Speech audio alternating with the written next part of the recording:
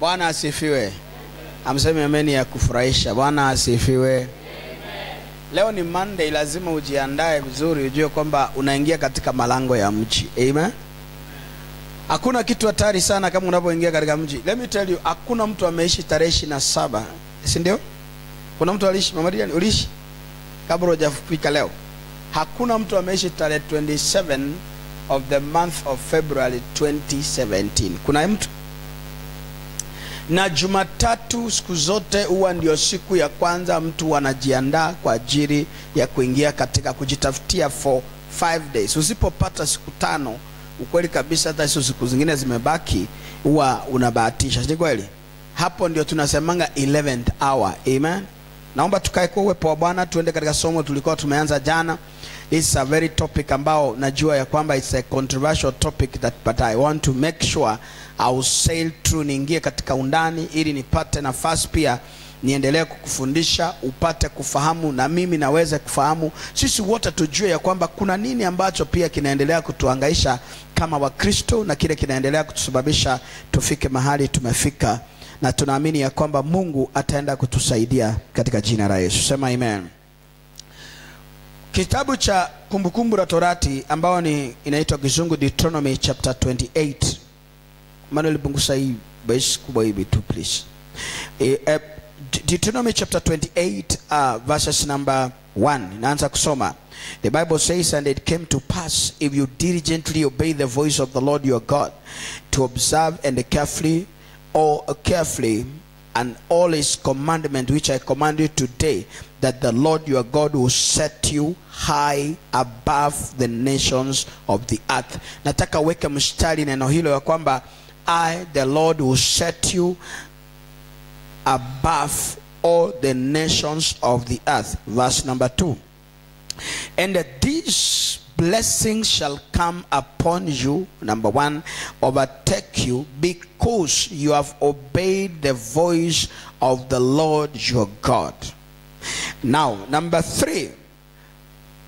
Now, this is where we begin a blessing. Inasema, blessed shall you be in the city, and blessed shall be you in the countryside. The other one saying in the country. Let me read it from the Living Bible in a simplified namna gani.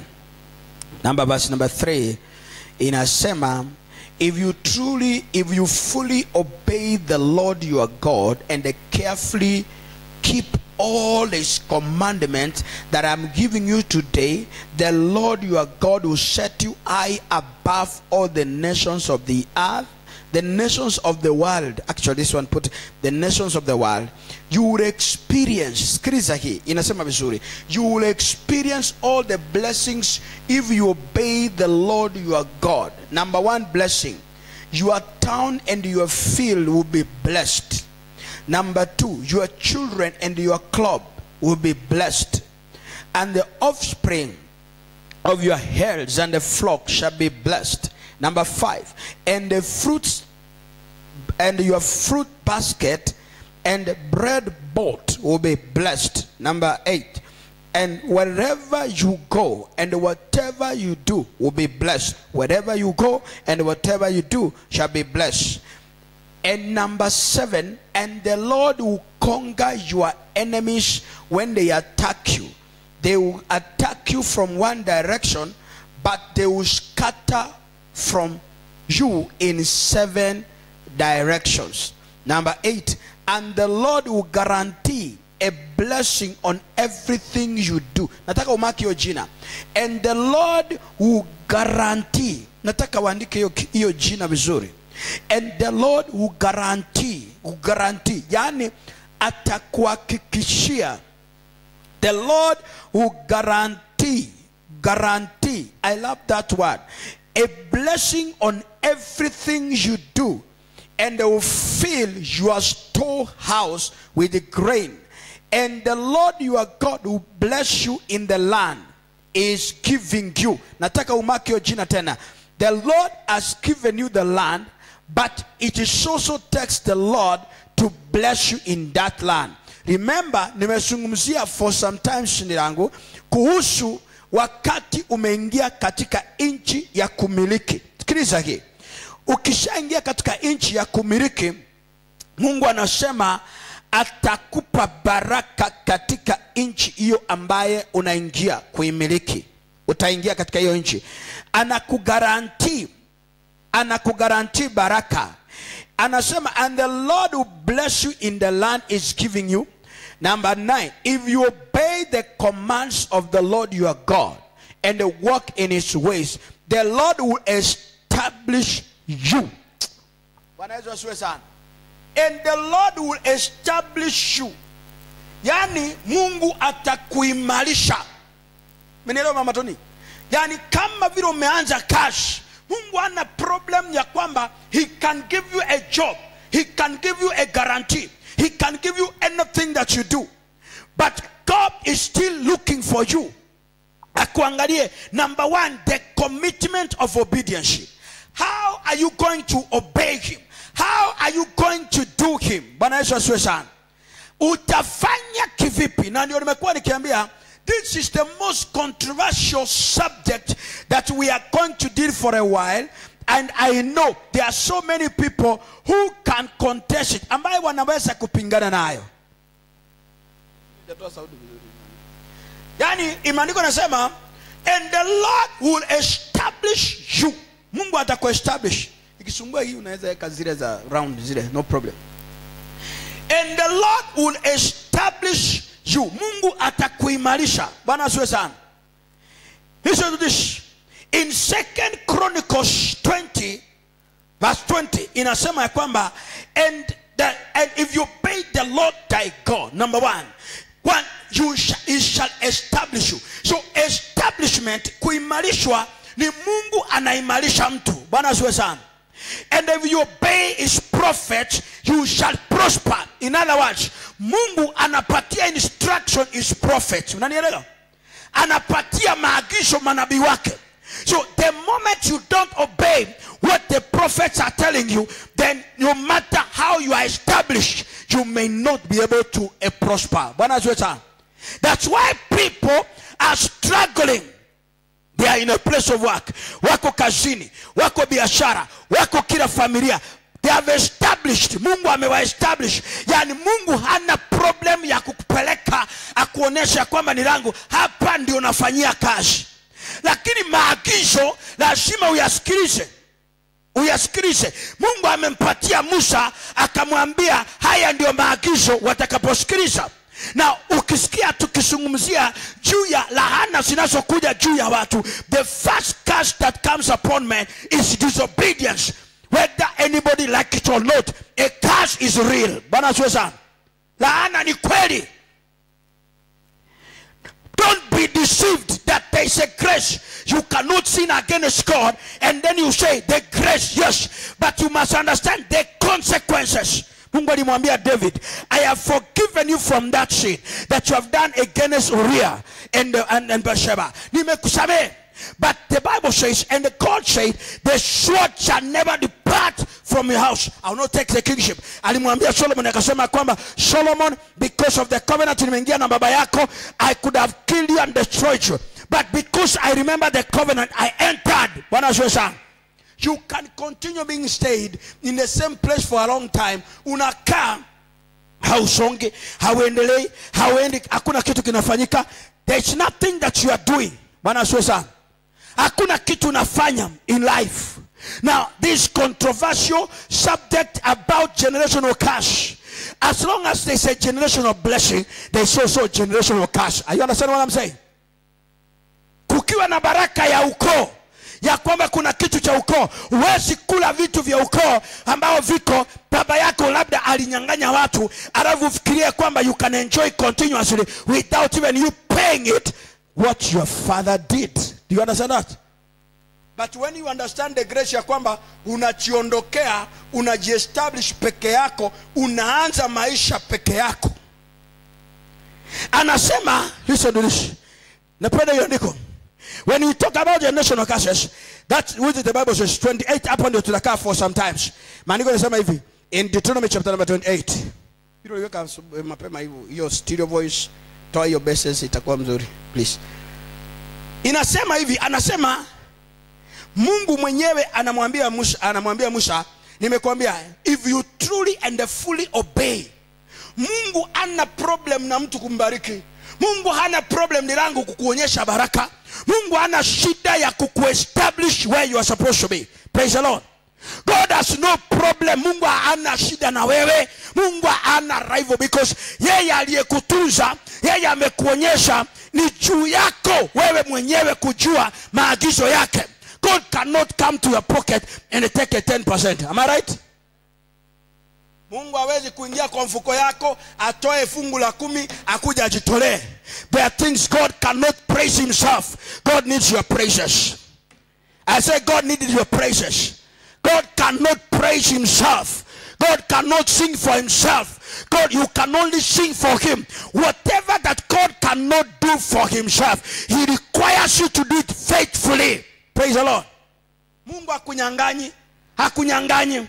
The only problem the devil ameleta ni kwamba we look at the men of God, we look at the churches, but because the devil wants to take away what we call the confidence that people have in God, because God has come in the form of a man. Praise the Lord. God has come. Mungu ameweka katika ishara ya mwanadamu. Yesu angekuja kama malaika, nobody angeokoka. Nimeongea ukweli? Leo hivi Wayahudi wanamdauchi kwa sababu alizaliwa kwa holi la ng'ombe. Wanamshuku, wanasema hapana, atuamini mfalme anayezaliwa wapi? Aisha, mfalme hawezi zaliwa wapi? Hawezi zaliwa kwa holi la ng'ombe. Wanaamini ya kwamba mfalme anazaliwa kwa palace. But now Mungu alikuwa anataka kubadilisha akili za watu wajue ya kwamba he can go too low, he can protect his people, he can give them an opportunity, because when God says, I the Lord, I have given you this instruction. In instruction ndio unatakana kufuata, uulize ni gani amepeana. Ni gani amepeana? What is the instruction God has given? What is it that I'm supposed to obey carefully? The other translation says that if you diligently obey, meaning that you must put an effort. You put what? You put an effort. Anything that you want to do under the sun, you must put an effort in it. If it is business, you must put an effort. If it is a family, you must put an effort. Anything that you are doing under the sun, you must put your effort. Praise the Lord. That is number one condition of any man to succeed. You can never succeed while you are seated down. You have to succeed when you have put your effort. It says, I the Lord. If you diligently obey, number one, the voice of the Lord thy God, and obey his commandment that I do give you today.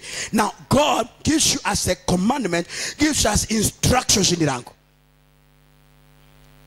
You walk to a doctor, he tells you, nimekuandikia dawa, ukunywe asubuhi, ukunywe jioni, ukunywe wapi? Mchana. Alafu ushike hiyo tembe zote 3 Esther, uweke kwa mkono, useme because jioni sitakuwa na time, you take all of them and swallow them. What will happen? Tatokea nini? Useme niko na haraka na sitaki. Ama you take the tembe za whole week. Umepewa dawa za wiki mzima, unaikunywa one day. What will happen to you? I said, what will happen? Why? Because, and when you die, they will always give an story and say, you never took instruction. And I pray that please, as we are here, when we are fighting curses from our houses, please be careful that obey the instruction that God has given us. I say, obey the instruction God has given you. Yesu akakuja kwa mtu mmoja akamwambia kwamba wewe, jamaa anamwambia mimi sioni. Akamwambia fine. Akachukua mate, akatema chini, akatengeneza udongo. Alipotengeneza udongo akachukua, akampaka macho tena. In other words, Jesus made him more blinder than the way he was blind. But because the man was taking instruction, the moment you disobey the instruction, the moment you disobey what you are told to obey, let me tell you, the consequences are very hard. And I pray you shall not be a victim of those consequences. I say you shall not be a victim of those consequences. I say you shall not be a victim of those consequences. Jesus took them, akachukua matope, akampaka jamaa, akamwambia usibebwe na mtu, enda mpaka Siloam ujioshe. How are you going when you are macho ndiye yameharibika? Na jamaa anachukua tena mchanga anawekelea kwa macho. Mama Lilian, utaendaje? Ukipata mtu anaombea mtu wako hiyo design, unafanya aje mami? Unaweza fanyaje? How are you react? Mtu anafanya vitu opposite. You do some things opposite. Are you expecting a blessing or a curse? I'm asking, do you expect a blessing or a curse? The Bible says, now when Naaman walked, that's a spirit of pride that I was talking about yesterday, that he resists, ambao ndio inazuia watu kubarikiwa. Pride, kiburi. And Naaman alifika na gold and silver and the clothes and good things. Akafika na chariots. The man came to see a man of God. So that is what makes somebody, Mungu akajua ya kwamba, as you are coming with pride, I'll humble you. I'll do what? I humble you. The Bible says, akamwambia kwamba, go and wash yourself, Jordan, 7 times, not 6 times, not 6.5, 7 times. When you are taking the instruction, my friend, it is costly, it is painful, but it is necessary for your life.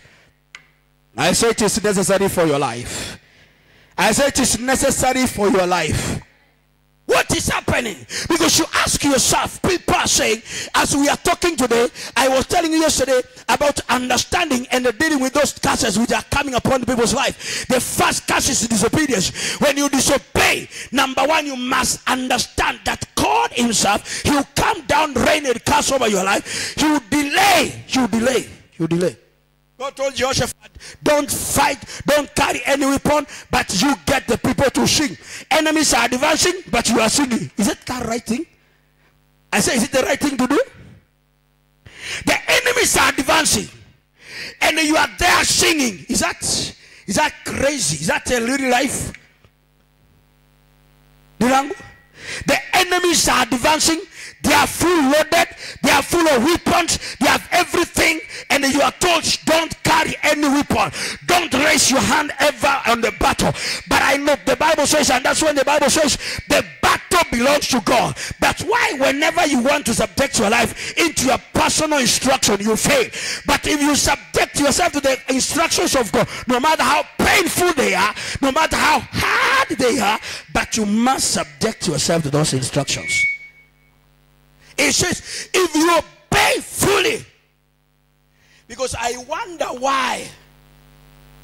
Baka na ujiulizanga, Ukristo saa ingine inakuwa kama laana. Sababu nakuta Wakristo ndio wana hustle zaidi kuliko watu ambao hawajaokoka. Bwana asiwe sana. Have you seen that one? Nauliza, ujaona Wakristo ndio wana hustle zaidi kuliko wale wameokoka? Jarimu, uko kwa biashara. Umeona watu wana hustle na kina nani? They only bear the name because you wonder kwa nini hawafanikiwi. Mkristo anapata opportunity almost there.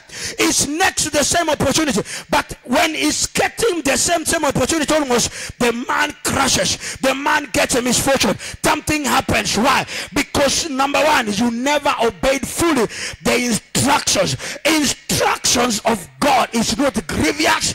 They are better for your life. Amen. That's why you find military men. Faith ananiambia bwanake amuongeleshaji saa zingine ovyo ovyo. Watu wamepitia jeshi hawaongeagi ovyo ovyo. Watu ovyo ovyo ndio wanaongea ovyo ovyo. Si kweli? Wewe unaona president anakuja kukagua kuja pass out parade saa 8 ama saa 7. Watu walisimama hivi saa 1 asubuhi. Ayo. Afya yako ikiwa si unaona mtu anaenda anguka. You are not supposed to be there. So Christianity is not a walk in the park. Christianity is a battle. Is it true? I say Christianity is a battle. Am I talking to somebody here? It is not easy. You cannot keep on coming every day. You pray and say, God, I stand in your presence. If you stand in the presence of God continuously, no matter what is standing against you, it can never overcome your life. It can never overcome your business. It can never overcome your family. People are dying for things and they are not dying for God. Comments are everywhere. People come for prayer, but they don't believe in the one who they are praying for.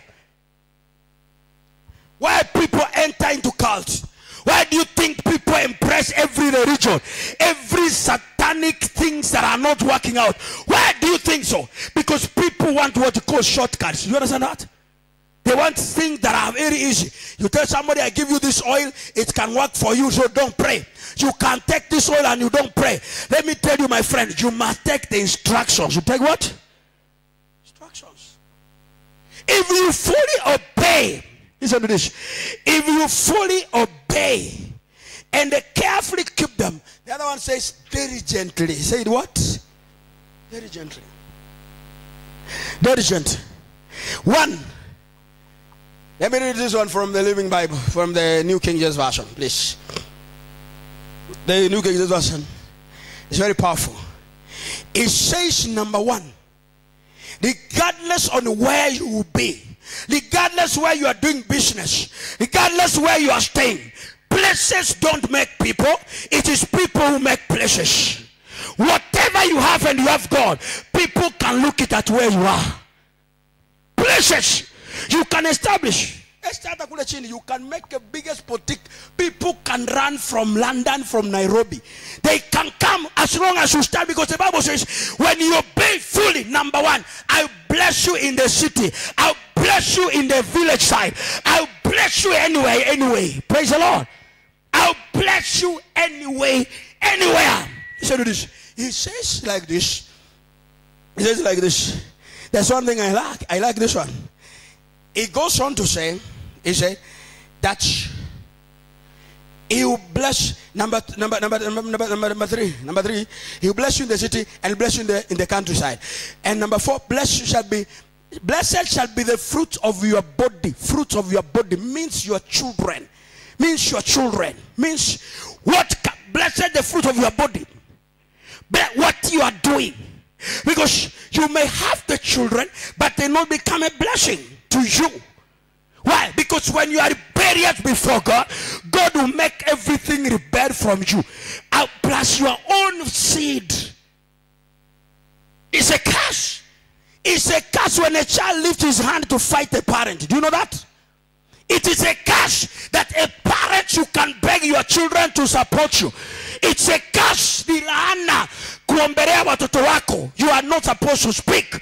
Watoto wako wanatakana kuwa kama vile ulivyo kwa Mungu. Bwana asifiwe sana. Vile ulivyo kwa Mungu. Dilangu ukiwa vile ulivyo kwa Mungu, ya kwamba Mungu akupembelezei. Faith. Ati Mungu anakupembelezea, umpatie, tafadhali nisaidie fungu la 10. Tafadhali nipe sadaka ya shukrani. Tafadhali nifanyie nini? You can't, your parents to educate, to give them a thanksgiving. Napenda saa zingine vile ndugu za kina Ndirango wanasema, I wish that is a very noble idea. Ya kwenda kushukuru wazazi na iwe kitu ya continuous. Bwana asiwe sana. Iwe ya continuous. Wazana zingine, kabila zingine pia zinakuwa magangster. They eat everything, wanakula mpaka. Mzazi yako hastahili kusimama akuambie ni shukuru. Jen, mama yako asimame ama baba yako asimame. Sasa mtoto wangu, yani hujakuja kunishukuru. Is that hiyo ndio kazi ya mzazi yako? Baba yako akuje hiyo wako kule kwa anakuombea, mtoto wangu, sasa si unishukuru niende nyumbani. Si unisaidie kitu niende nyumbani. That's why I was saying my wife the other day, I don't like sipendagi kuona my parents-in-law, my in-laws wanatokeaga bugwa. You get prepared. You get what? Ukichukua wanakuja, hata wewe unafanya mazoezi ya kwamba watu wanafanya nini? Siko, niko hapa. Na shokelea hapa. You get why you rather run and hide. Why? Because when they are there, wakiwepo, and even when you know they are coming, you are prepared. Unasema kwamba my parents are coming. Praise the Lord. Elijah alisema ya kwamba I prepared. He said, Gideon said, if God for sure, you are the one who came and said, I am a mighty man of valor. Wewe umesema mimi ni shujaa wako. Nimekuambia leo, without your invitation, nimetengeneza sadaka hapa. Kama wewe ni Mungu kweli, kuja ukule. Bwana asifiwe sana. That's how we are supposed to do to our parents. The reason even some parents are suffering, watoto wana neglect. Na wewe pia uko kwa candidate, kwa hiyo the way you treat God is the same way your children will treat you. Narudia kusema, maandiko yanasema he will bless the fruit of your womb, atabariki mbegu ya uzazi wako. Kama unakuja kwa Mungu, unakuja tu unajivurutaga. Yani even when you are praying, unajivurutaga. You are giving God condition. Let me tell you, you call your children. Unaweza faith.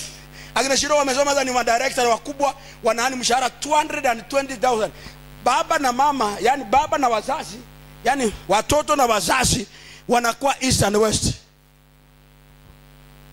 Watoto wanatokea na V8, Mercedes Benz, bibi yake, watoto wake wanatokea, baba anakuja hako kwa baisikeli. Watoto wako na sherehe mahali naenda kuwatembelea. That's a curse. I said that is a curse. Hiyo ndio tabia iko hapa. Ama ni aje ndio yangu? Wewe. Leo hivi tafuta wazazi. Very few. Is one family that I know. Na niliambia mke wangu those children wamejaribu. Wenye ambao wazazi wao wako kwa nyumba yao wamewajengea nyumba nzuri mpya smart. Nzuri. Wamewajengea nyumba nzuri. Wao hawajajenga. Hakuna mtoto amejenga nyumba yake as permanent anaishi nyumba yake. Nikamwambia mama hawa ndio wamepita na ni kwa sababu nafikiri mahali walilelewa hawakulelewa mahali. Maana magangsters wengine wote. Mimi nakuita nimemaliza nyumba Rongai.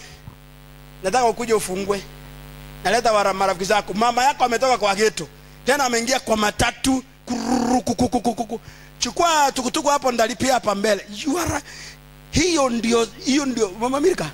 Hiyo ndio tabia Mungu anakuripishia haka mbele yake. Ukiona watoto wakikutreat hivyo, hivi Esther, what you do today will determine how utainua mkono hivi. Na wazazi walijengewa hiyo, my sister, nakwambia ukweli, especially mama yao. Ninaweza kuambia when I was a small kid nikiwa mtoto mdogo, mama yao hata angeingia kwa duka achukue pesa apelekee kwa pasa anunulie hata kitu anunue. I remember one of our pastors wakati alipohamia kwetu, mama huyo alioka na mama mwingine akasema tafadhali nunua vijiko, nunua mpaka suti za pasa. And that woman was doing those things many years ago. One day I told the children, I said, what you are enjoying today, it is because of your mother and your parents ambao walisimama vizuri mbele za Mungu. Wanaweza kujinyima kwa ajili ya Mungu. And now I told my wife, it is not a stranger kuona watoto wamejengea mama yao na baba yao nyumba nzuri, wamewanunulia gari. Hiyo ndio baraka.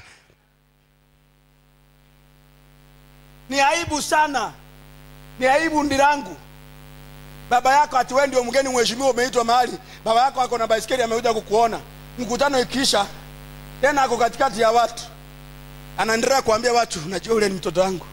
Hata watu waaminigi mtoto wa kando ama mtoto wa ukweli.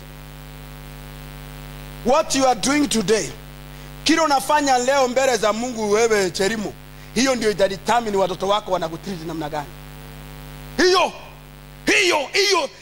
kile unafanya kwa Mungu, because watoto wako hautawaambia. Tena nishangaa sana mtoto wangu akija wafisa kaniambia, daddy tunachangia masini. Sasa nikashindwa masini nani? I could remember kwamba kuna mtoto ule alikuwa para accident hapa anaitwa Masi. Teacher alituambia, na ninajua kuna wazazi wako huko kwa hii kanisa, they never even gave their children even 10 bob tukuchangia huyo mtoto. Akaniambia, daddy unajua huko kwa last Sunday tulikuwa tumeambiwa kila mtoto anachangia Masi so that at least vile alipata accident tumpatie pole. Nikamuuliza Masi ni nani, because najua Masi wangu mmoja huyu. Nikaenda kurecall. So tulikuwa na Steve hapa.